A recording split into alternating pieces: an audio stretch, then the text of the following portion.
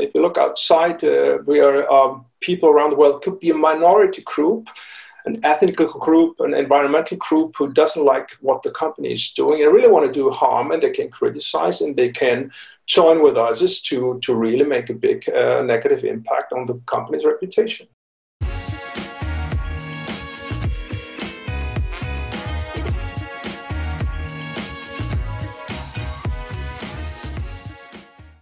Welcome back to another edition of COVID-19 from Crisis to Creation here on Mentorit TV. I'm Patricia Falco Beccalli, your host. Today we're going to talk about corporate scandals, dirty governance, and PR blunders. Remember the German fintech company Wirecard? It's actually only another addition to a very long list of corporate misconduct. Remember Enron, WorldCom, BP, Deepwater Horizon, and of course VW, Dieselgate, to just name a few, such as maybe I forgot Lehman Brothers, AIG, Madoff, etc., etc. I could go on for hours. But one thing for sure, the question here is, what is the common denominator? What is the impact if a corporate scandal breaks into the world? Let's say it that way. The common denominator could be the share price going down, of course, the bottom line of the company being hit, but most importantly, the reputation may get damaged and the trust of the stakeholder may get damaged for a long time. So why not talk about reputation management? What does it take to establish a reputation, keep it up, especially in times of crisis such as now during the COVID-19 crisis? And there's no better that I could have invited than Bernhard Bauhofer. He's the CEO and founding partner of Sparring Partners here in Switzerland. He works internationally. He's been writing quite a few books on the issue, and he's joining me right now here on Mentorit TV. Bernhard, thank you so much for being here. Thank you, Patricia. It's an honor to be on your show. Thank you very much.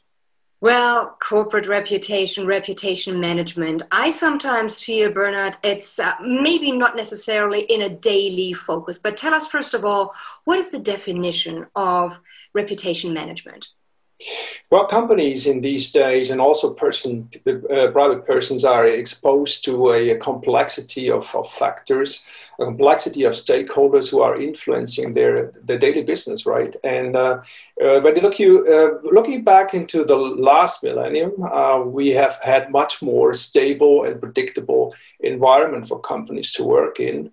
There was no internet, there was a lack of transparency, and no critical stakeholder looking into what's really going on behind the walls of a company, right? That was a time of the image.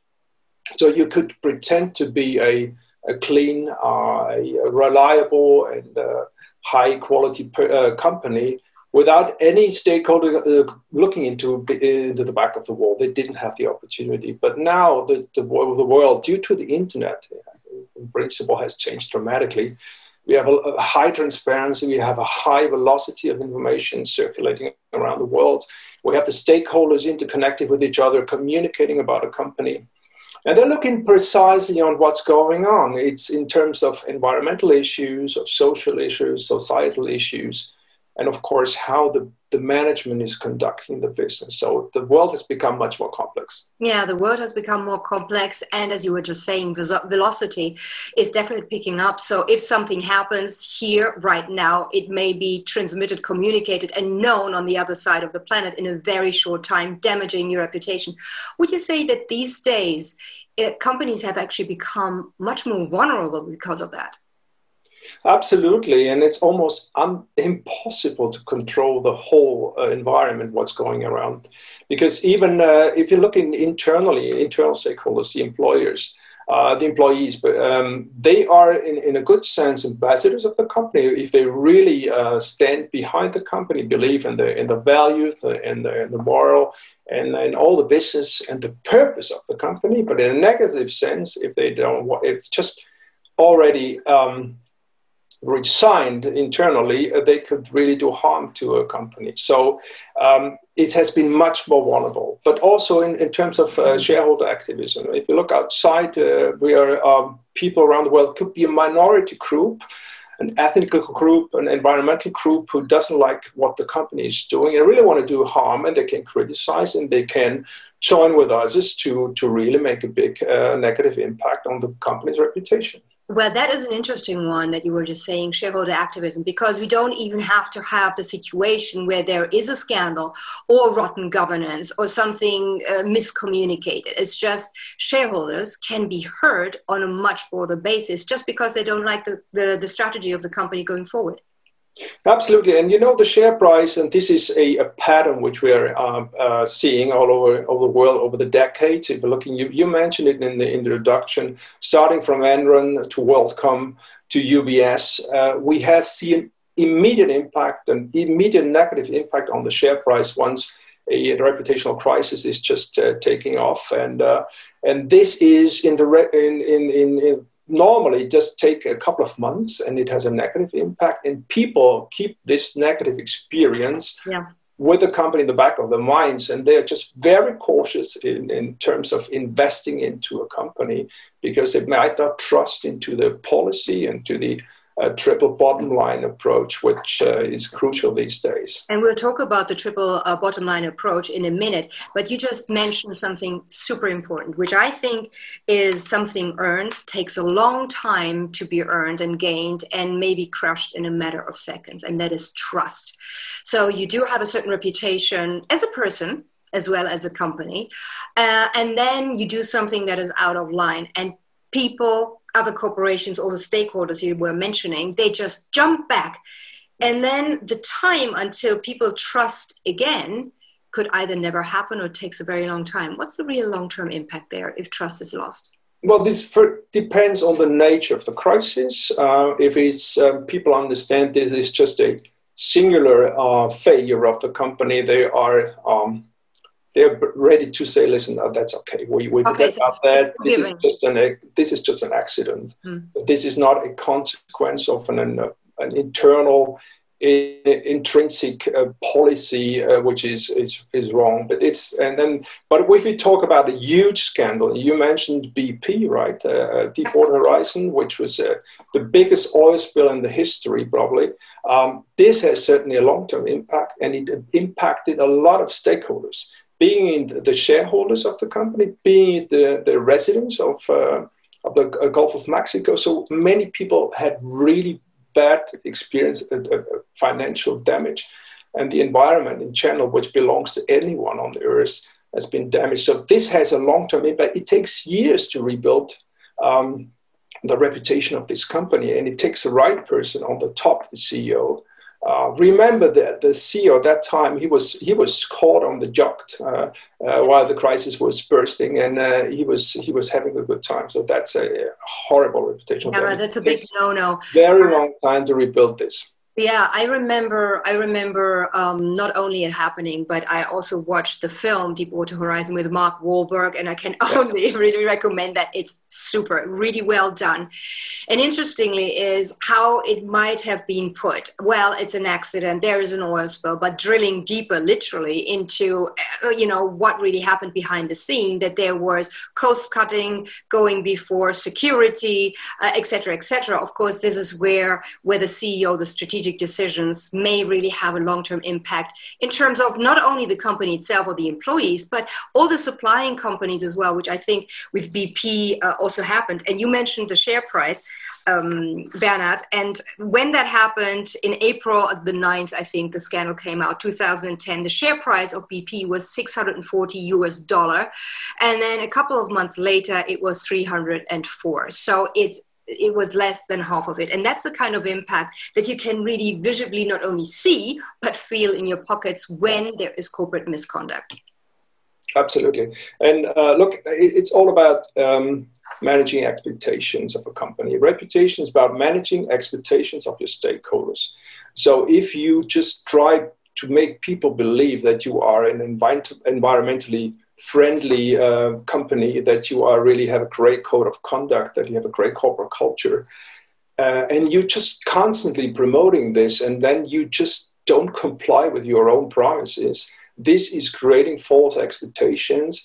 And in the very beginning, people think this might be an accident or it's just only one occasion. But then if you continue doing this, so you will create your own negative reputation. That's the point. Well, I think the expectation aspect, Bernhard, is really, really important, because what do you do as a corporation if you do actively, proactively manage your reputation, but then you have the black sheep in the company that do something, whether it is a fraud or whether there is some tweaking of the product or how do you, as you know, looking at the big company itself, then really make sure there is no black sheep amongst the employees or whoever is involved to then not rise up to those expectations and that image that you've been building over years? Well, Patricia, this is basically impossible. You cannot say for sure that anyone within your stakeholder community and world would ever do something negative which could potentially harm your reputation, being it the employees or clients or whatever. There's always somebody out who wants to cause you some damage. That's not the point. But what you can do is you can try to create a corporate culture with a clear code of conduct, with a clear vision, with a clear mission, and values which have to be operationalized to anyone in your company in relation to external stakeholders. So you have a clear value proposition, you have a clear guidance in terms of how you dealing with the world, inside the company and outside the company. You can incentivize people to do good. You can also give sanctions if they're not behaving. And you know, over time, and we see good examples. We're always talking about the bad examples, but they're very good examples as well, which is Novo Nordisk, a Danish pharmaceutical company, which is really working on the triple bottom line philosophy for decades now. Or there is Roche from the pharmaceutical industry as well, from the Swiss company, who have intrinsically pursuing a sustainable approach, and they have taken the long-term view. There is no greed, there is no shareholder pressure, and they don't allow it to be put under pressure by shareholders and short-term pressure and short-term performance. I think that's key. Once you put your employees under short-term pressure, look at Volkswagen. They wanted to be number one manufacturer worldwide by, I think it was at that time, by 2020, they failed dramatically in terms of quality, and the engineers were put so much under pressure, so they took decisions where long-term harming the company. That is such a crucial point, because it is great for shareholders, of course, to hear the company that you're holding the shares of to have a long-term vision and beat finally Toyota to become the world's number one manufacturer.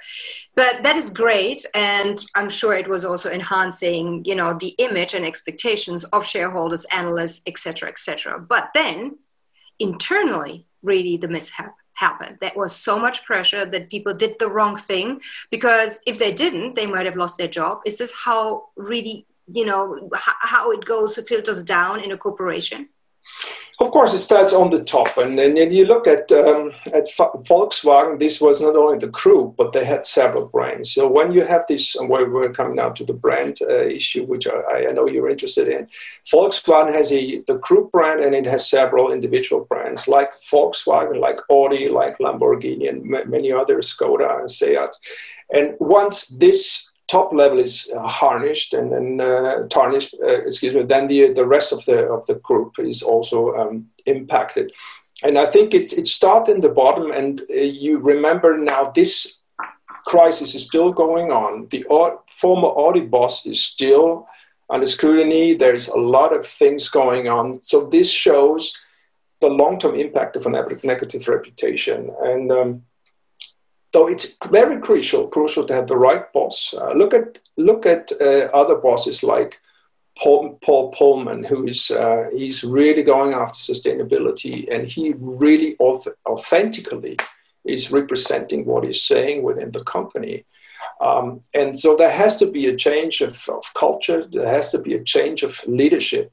This is critical for the long-term success of a company. Right? And I think that long-term is exactly the issue. I feel also from my background, you know, when I was still anchoring for CNBC, that strategies went from corporate reporting to corporate reporting because whatever there was, they had to perform, otherwise the share price would be punished. And very few companies, at least back then, had the guts, and I have to say it's the guts, to really say, okay, we're going to sacrifice our share performance because we have to invest long term. And the investment will cost money, and that will hit our balance sheet, et cetera, et cetera. And sometimes, or back then, it wasn't that accepted than today when they say, okay, we're going to have not the best of numbers going forward for quite a few quarters, but long term, we have a different strategy and we're going to follow it. If you like it, shareholder, great. If you don't like it, take your consequences. Do you think that already there is a bit of a cultural change, a shift happening? Well, honestly, there are some good examples, as I told you. It's Novo Nordisk, it's Paul Polman, and these people are really authentically, and they really truly believe in sustainability, and they don't let themselves, the company, be put under pressure on the short-term shareholder activism and short-term shareholder pressure. But they need the backing of the supervisory board. And in the long end, they need the backing of the investors. The investors have to, which on behalf of, if we're talking about institutional investors, on behalf of private people are investing into a company, they have to say no to short-term greed. We're talking about purpose, which impacts every one of us. We have to save the planet. We have to really get into a sustainable working mode, which is inevitable. And I think the companies at the early stage understand the necessity of a change in terms of how they run the business, will long-term profit from their courage and their long-term vision. I think it's inevitable that these sustainable companies are really moving forward. But at the same time, we still see that even in the corona crisis, investors have a very short-term view. They're looking at the drop of the share price. They're getting nervous.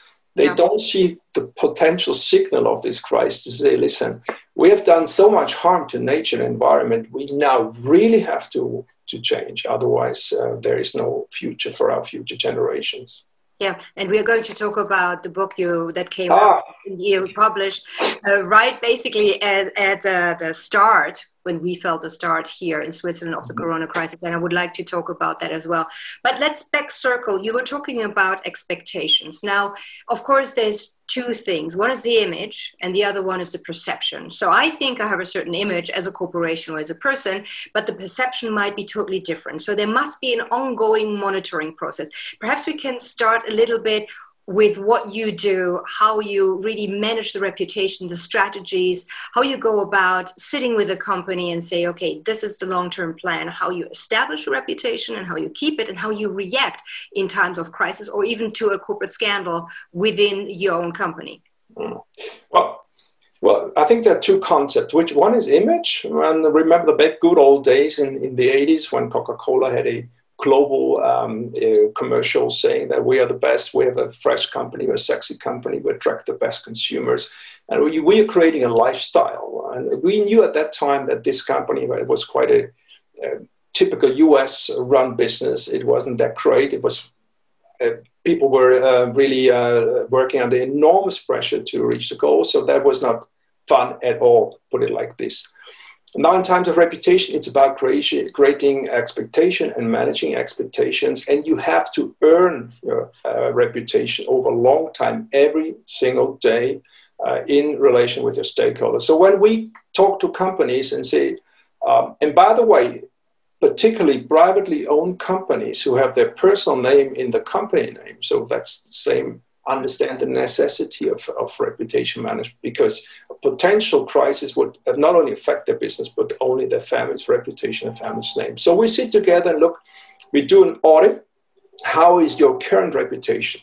Are we asking existing stakeholders? That's most probably that's employees, and in a publicly run company, it's also shareholders. External clients, it might be activists, it might be unions, and whatever. This depends from company to company. And then we understand not only how they perceive the company, but how they really experience a company in a daily cooperation.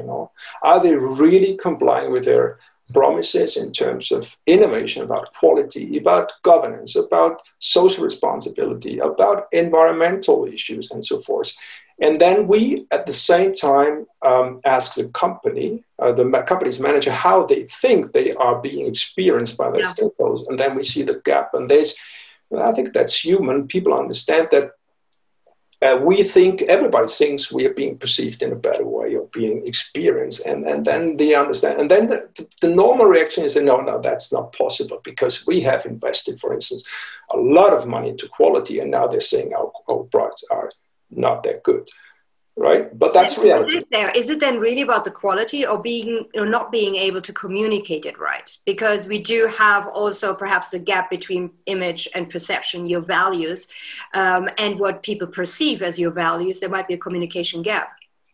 That's a good point, Patricia, but I think the consumers are very well educated. They have access to fantastic information and they're listening to other peers, so they get quite a good picture of what the reality is. No, I think they really understand what the values of companies are with respect to different so-called reputational drivers, being a quality, innovation, and so forth. And while asking different people, we get the realistic picture of what is the truth, if you wish to say. And then we ask the management, and then we see the gap, and we see also the necessity of what has to be done. So on the basis of that, we develop the reputational strategy, the concept, and the whole program, which encompasses all stakeholders, all reputational drivers. And then we're supporting the company in really top-down training the people. Implementing it, exactly. So also this process, just the fact that the company is taking care of its reputation, they're realizing it's important, is a strong signal insight towards the employees and other stakeholders, just a sheer fact. And then once this corporate culture is driven by this reputational perception and the understanding of the importance of it, the crises are normally not that severe anymore. People are constantly aware of that while being trained that this is important, about what they are doing, right? And then we have a code of conduct, we have values, we have some clear value proposition with respect to the individual responsibility of the employee, right? And then normally it's quite crisis proven. But as I said before, you cannot, there's always a potential crisis. But then we also train these people how to react. It has to be open. You have to be very reactive. You have to be responsive. You have to monitor and track what's going on, particularly in the social media and in the internet era. So to be really sure that you're not hiding yourself, but you're proactively and confidently responding to a crisis. I think that's key. Yeah, I think the proactivity is very important. And one thing I want to ask you, in your experience, how difficult is it really for a company to formulate their basic values? You've mentioned a couple of times, the triple bottom line. Do you sometimes feel when you speak to CEOs or the managing team that, okay, these should be the values because you might think it's right or it's good for the world, the planet, the nature, but there might be an inconsistency between what they really want to do, which is just, generating good numbers and making profits, and by what you are saying, and they'll do it despite? That's a good point. And the inconsistencies depends or is a consequence of a couple of factors. One is if you are a CEO employed by a publicly listed company, your top job is maybe within 2 or 3 years to make a turnaround and then leave. So you're not really interested in a long-term success. That's the point. You just want to get your brownie points. Exactly. That's the point. This is... And second, we're seeing privately owned companies because that's their heritage. It's their company. They want a long-term performance. They even think about succession planning in 2 or 3 generations. They are really, possibly even not if they are able to explicitly say what their values are, but they're living their values. And that's our job to understand how to verbalize that, right? To write this down in a vision or mission statement and then convey it to the employees who then in their work with their outside stakeholders have to live and prove it. That's the point. No. Yeah. But the point is, and I think that's exactly the problem of the shareholder value paradigm. This is not meant to be long-term. This is not meant to be sustainable. And though we have really a problem and how they call it, a target conflict, right? Yeah, absolutely, absolutely. But I feel that it is shifting. Hopefully, I see more and more funds looking into sustainable investments and the triple bottom line that you mentioned early on. You said about privately owned companies. Of course, they don't have the shareholder activism risk. They don't have the pressure from the analysts hitting or not hitting or outstripping expectations, and hence so the impact in terms of the share price. Let's talk about a very interesting case that's been happening right now, and allow me to share a screen here with you and also with everybody else. So that is the example that I wanted to pull out. Uncle Ben's and Aunt Jemima, brands, Bernhard, I mean, since the 40s, so 70 years for Uncle Ben's, and Aunt Jemima, I think, is a 131-year-old brand by a company that is privately owned, and that is the Mars family. Now, very interesting, of course, in the wake of George Floyd's death, I stopped sharing now because everybody saw it, killing, rather to say, and the Black Lives Matter movement, something very interesting happened. And that is, well, of course, there was the accusation that Mars did touch a very sensitive issue, and it was stereotyping in a racist way. Now, I'm sure that the company 131 years ago or 70 years ago did not think about it, but just felt like, hey, there's somebody making damn good rice, and somebody making really nice other products, and they happen to be of a certain color. The reaction was that there is a rebranding going on. Now, Uncle Ben's rice is Ben's Original. That is PR. Is that proactive to you? Is that just something, a crisis that happens because of our world changing, our expectation changing, having a certain president, resulting in, political upheaval from the population? How would you characterize it? And do you think they did a good job with Mars? Well, I think the pressure is enormous. In the very end, the company has to react. It would have been better, of course, to act proactively and then say, listen, we perceive, anticipate the potential risks when it comes to Black Lives Matter issues or ethnical minorities, and this is not politically correct, and we don't support it anymore, right? And they could have changed that, but look at the company. One of the biggest percentage of cost is going into marketing and building up a brand over time, the so-called goodwill. And honestly, I strongly support this kind of activism, which is very important. And Me Too is one of that kind. I think that's the great blessings of our times, that we really don't accept this, and we can put this pressure on companies to move and change. But at the same time, we have to put ourselves in the shoes of decision makers. Uncle Ben's Rice is a brand I have known since childhood, and you have some emotional bond to these brands. And I never felt that there was any connotation to racism, and it was even, and I would even think that even colored people would not feel really that this is that's my point. Insulting them. That is such a crucial point. If I may interrupt there, Bernhard, I think that is such a crucial point, because not only that these are household brands, but if racism wasn't even an issue anymore several years ago, then having different colored people on your products as a brand shouldn't matter, shouldn't be really picked up on. But now, as there has been the revelation of a more racist society than perhaps expected, also post Martin Luther King, of course, people are starting to scapegoat or shoot or pick up on something that, as you were saying, the company should have proactively picked up on many, many years ago. But if they felt there's an equality, that there is no racism, so why not have different ethnic figures representing their brands?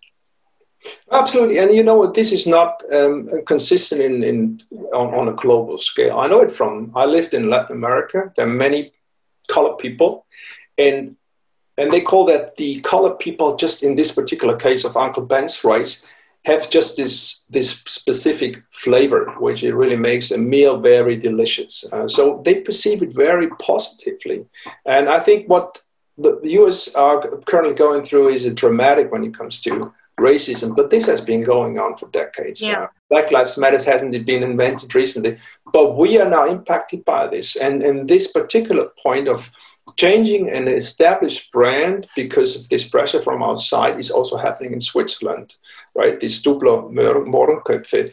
And I was interviewed regarding that. And I said, listen, a company has to be, of course, be politically correct, and it has to really respect all the diversity and the multiple people in their companies and outside. At the same time, one has to understand that this is a zeitgeist issue as well, right?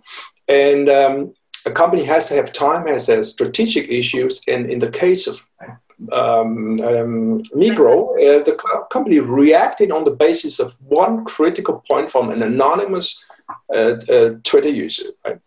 Well, I think this is really, really important. And just for our viewers that might not speak German, there is this kind of marshmallow sweet. Yeah. And it's chocolate coated. And they are super delicious. I grew up with them, and you know, once you start with one, you can't stop. But the point is, when I was little, they were called, translated, Negro kisses. Okay. And that was then, after a while, seen as politically incorrect. So they had to also rebrand, and they call them now chocolate kisses or cream kisses or whatever, because of the marshmallow inside. And again, as a child, I was never thinking about it. As a child, you might not, but I never felt that there was this kind of environment. Do you actually think that Migros, you know, after that one Twitter tweet, did the right thing of rebranding, which is a huge exercise, which is very, very costly, but perhaps short-term costly, long-term beneficial? And that wraps up the first part of my conversation with Bernhard Bauhofer on reputation management. If you like our conversations here on Mentorit TV, make sure to give us a like, to share, and perhaps also to subscribe to the YouTube channel.